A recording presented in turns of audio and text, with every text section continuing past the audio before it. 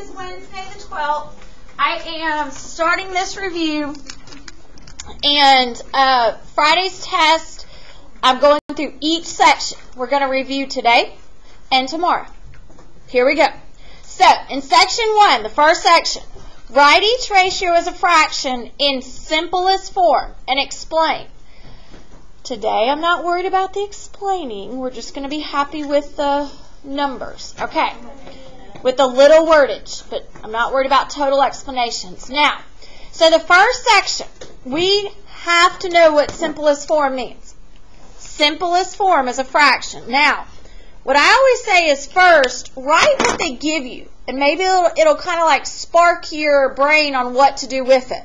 So they told me on number 1, 10 girls to a class of 25 total students. Okay, well, it's a fraction of 10 over 25. And they want me to simplify 10 over 25. What goes into 10 and 25? 5. So I'm dividing by 5. So my new number on top is 2. And my new number on bottom? 5. So 2 over 5. Give me one word at least to explain that.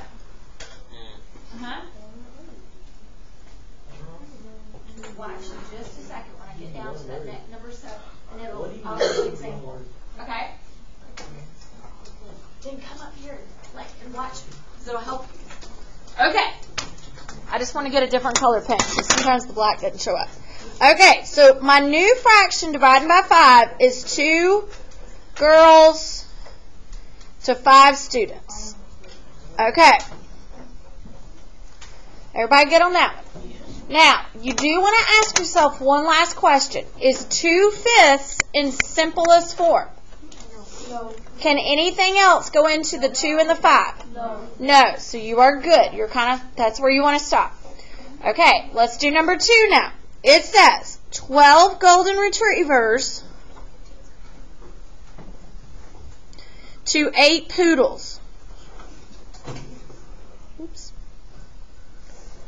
Okay. What goes into a 12 and an 8? 2. Okay, if we do 2, we get 6 and 4. 4. So 4. Okay, if I do 4, I get 3 and 4. No. 4 goes 3, 4 goes 2. I can tell it's like 5th period. I'm starting to fall apart. Okay. Now, my question before I write words next to it, is a 3 over 2 in simplest form? Okay, but listen, in ratios, I'm glad you said that. In ratios, you don't want mixed numbers, like 1.5. You just want like a top and a bottom. Well, if you do 2, though, you're going to get 6/4. So does 6/4 simplify again? So let me show you. Yeah. Okay. I just want you to see this. You're not wrong if you're getting 6/4. Watch. Real quick. If you do 12 over 8 and all you see is divide by 2. Listen, you're fine. Don't stress. Listen, you got 6 and you got 4. It's just not in simplest form. So 6 and 4 simplify again by 2 to get the 3 and the 2. As long as you end with a 3 and a 2, and you tell me 3 is for golden retrievers and 2 is for poodles, it doesn't matter if it takes you 20 steps to get there. That's fine. Okay, let's do one more. On number 3 here, it says 6 roses are in a bouquet and 21 out of 21 flowers. 3 goes into both, yes, so it's 2 roses to every 7 flowers. Okay, now, so Jose, get with me on this part, bud, because this is the part you're asking about. Okay, on the next section, yes, I'm going to leave you the other ones. I'm going to the next section. I am begging you to go with me. Do not keep working this thing. You can go back in a little bit and do the other ones. Okay, on this section, it says, Write each ratio as a unit rate. Unit rate. Okay, unit rate is the key word there. Meaning, how much is 1? Okay, anytime you see unit rate, they want you to tell me, how much is 1 of that? Okay, so let's look at this first one. I'm going to take 372 letters that this kid or guy can text, and they can text it in 6 minutes. Well, because of unit rate, I know what I'm supposed to do. They want to know, how many letters can I do in 1 minute? Okay, by what? 372 divided by 6, right. So it is 62 letters per minute. Okay, so notice something. If you're not sure how I got it, you're thinking 6 divided by 6 is 1. So now do that up top. 372 divided by 6 gives you that number. Does that help a little bit? Yeah? Okay, so let's do another one. On number 8, it says that it is $6.62 for 2 pounds of tomatoes. Okay, but they want to know a unit rate, which is basically just how much is 1 pound of tomatoes. So 6.62 divided by 2, 3.31. Unit rate, how much is 1? Okay, I'm going to do number 9 now. Any questions so far?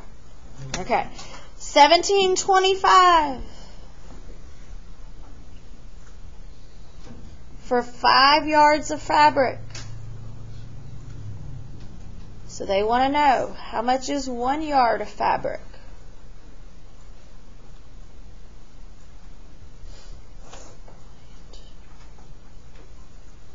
$3.45. Okay, I just don't have a calculator right here. I divided, so you're dividing to get that other number.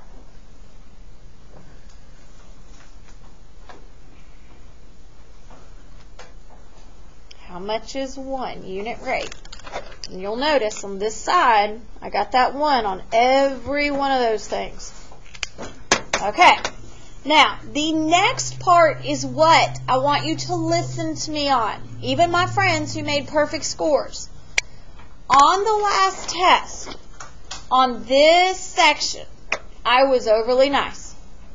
Some of you, I gave it to you anyway. But you really didn't have the right thing. Okay. This is where we have to figure out if they're equal or not. And then we would write a sentence like, yes, unit rates are the same.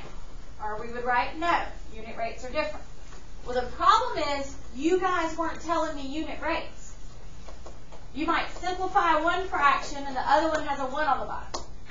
To prove to me that 2 ratios are the same, they got it in the same.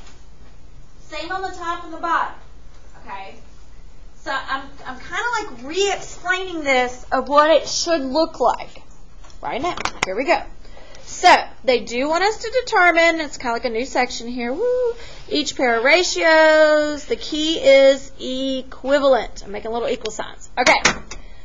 Here we go. So the first one, let's say we're at one school, and it is 8 out of 10 boys play a sport. So these play a sport out of total kids. Okay. Well, the problem is you can't compare that school to this school because this school says 25 boys play a sport out of 30 boys. Well, that's a total. Sorry, I should have put total. And here is what I'm talking about. If you simplified and they both came to the same number, then you could do that. But if I simplified this and got 4/5, and I simplified this, I would get 5/6, and they're not the same fraction. If they're not the same fraction, then I got to find a unit rate. I have to. So what I mean by that is, over here, I'm going to find out how much is 1. And it looks weird, like 1 total.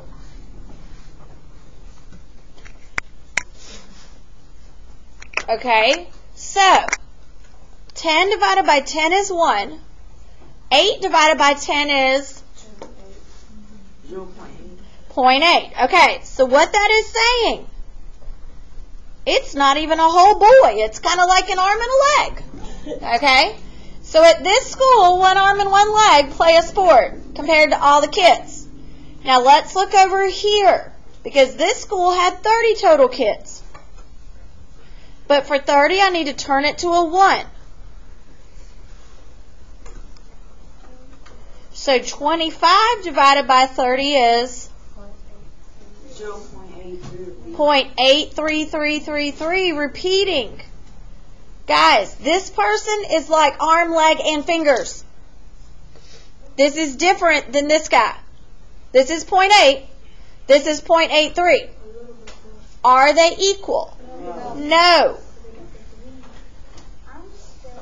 Here's why, though. The reason they're not equal is unit rates are different or not the same. And the only way, like, you can't guess at some fractions and say, I think they're not equal. The reason when you write that sentence, okay, when you write that sentence, and I'm kind of highlighting for a silly reason, when you tell me unit rates are different or not the same, I need you to show me right here unit rates. This is how you're proving to me that they're different. If you really want to think about money, because most of y'all understand money better than anything else, this is like 80 cents, and this is 83 cents.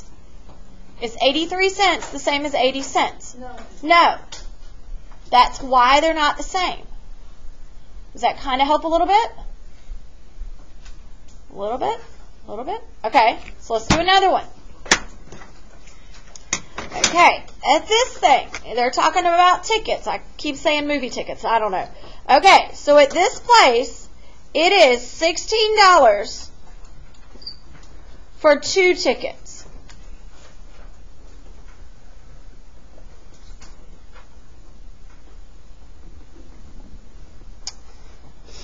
Okay, I'm just kind of leaving it hanging. And at this other place down the street, it's $40 for 5 tickets. And they want to know if they're equal or not. We cannot compare them the way they are. We got to find out how much is 1 ticket. Can't just guess. So, at this place, 1 ticket is $8. Okay. At this place, 1 ticket is $8. So are they equal? Yes. And you proved it to me by using unit rate. Unit rates are the same. Some of you, all it is some of you simplified them on the test. And as long as you end up with the right numbers, you're okay. But if you make sure you do 1 on all these equality ones, you will get the right answer for sure. Okay. Let's go to the back. I'm going to flip it over. Hint, hint. If you will stick with me, it'll help. Okay. For today, I'm kind of skipping the explanation parts. Only because of time's sake. Here we go. These are the ones with the ratio tables. Okay, so they're on a field trip or whatever. They need 2 adults or 2 chaperones, for 25 students. Well, what if they bring 225 students? Yes. Yes. So we could bring it down to 1. We could kind of do like a little guessing game, like 25 times what would give me 225? 9. Times 9? Okay, and just double check it. Like 25, don't ever use everybody else's math, just kind of check it, is 225. So 2 times 9 is 18. So they would need 18 chaperones for 225 students. You're good on that one. We would normally write an explanation, but I'm shortening it. Here we go. Next one. Okay, you already see it. 9 times 3 is 27. So 2 times 3 is 6.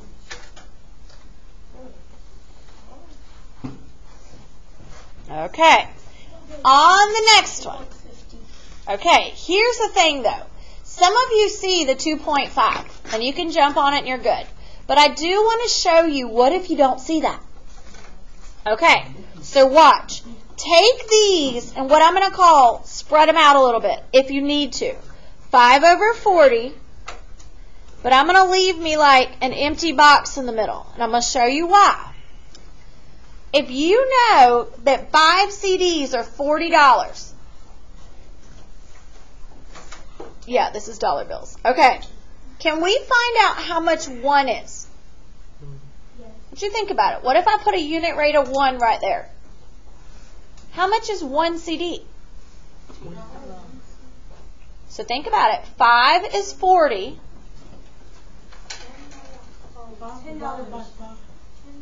So 40 divided by 5 is 40 divided by 5 is 8. Okay, so it is $8 for 1 CD. So times 2 gives you the 16. Listen, you need other methods if there's not cute multiplication tables that work. Unit rate is the one to resort back to. Okay? Now, the last part is what we did last night. Get with me, especially you guys, since only 7 of you did your homework. Here we go. Yes, I just told your parents. Here we go. So, a class survey showed that 8 out of 25 students had plans to travel over spring break. How many students out of 400 students would you expect to be traveling over spring break? Some of you haven't looked at your paper yet, so you don't know what I'm doing. Here we go. My original ratio is 8 out of 25. So, the top number I'm going to make are the kids that travel out of like total kids.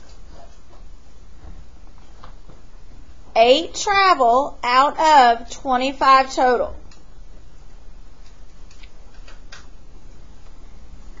And it's kind of like maybe I'm comparing this in my classroom. And someone says, well, Miss Donahue, how many kids would travel in the whole school?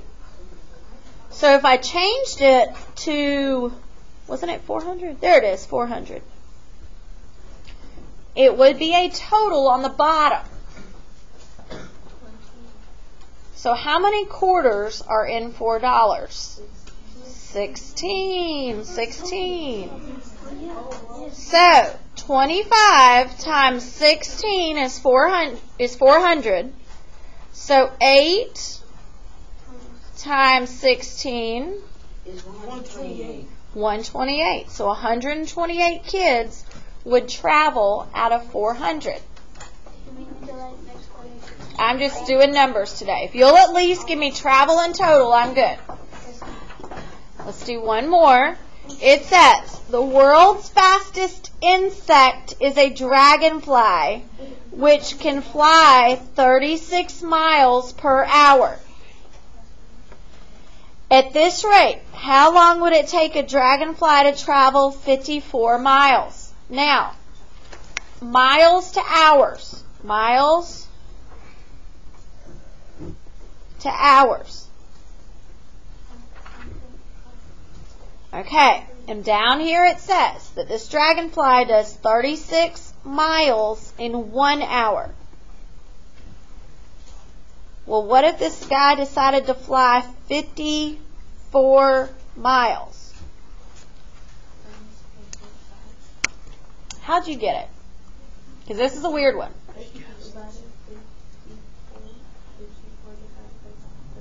Okay, 54 divided by 36 is 1.5. So, doing 1.5. Here's my problem, though. Not everybody sees that, what I call backwards math, that division thing. Is there, this is just a hint from a kid earlier today that honestly, like I was like, yay, somebody gets it. What if you don't see that? Is there a common number between a 36 and a 54? What is it? 2? You can do 2. You can do 2. I was just thinking multiplication tables. You could do 4. Oh, you couldn't do 4 because it wouldn't go into 54. 12? 9? Whoa. Wait a minute. 12 you can't do because it'd be 50 something. 56. 9. 9 is mine. Like somebody said 18 earlier. That's fine. But 9 would work. But you can do 2. Okay. So just or 3. 3 would 3 would work. Yes. So what I keep saying is, if nothing else, see if you can kind of bounce around these stepping stones, like from 36 to a 9. 36 divided by 4 is 9. So 1 divided by 4 is 0.25. Okay. But 9 to get to 54 is times 6. So 0.25 times 6 is 1.5. 1.5 either way. You could find unit rate. You could find out, like, it's just odd because they gave you the 1.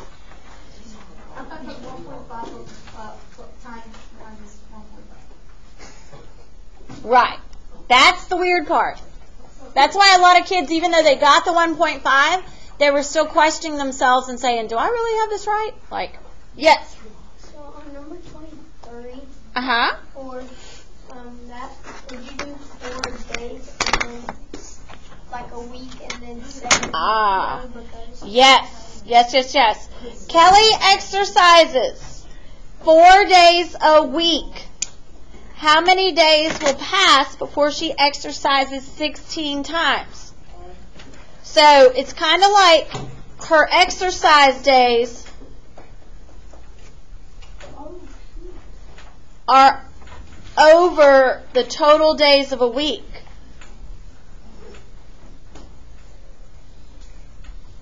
And they're kind of assuming you know that number. Okay, so she exercises 4 days out of how many total days a week? 7. That's that part that they're assuming by 6th grade, you know. Okay, now they're trying to change the 4 from 4 times to 16 times 4. So 7 times 4 is, okay, 28. And I just realized something. When I went to write 28, is it 28 days or 28 weeks? 28 days. Be careful. And that is the number, meaning how many days will pass, like it's 28 days. But they could have switched the question and said how many weeks will pass. Okay?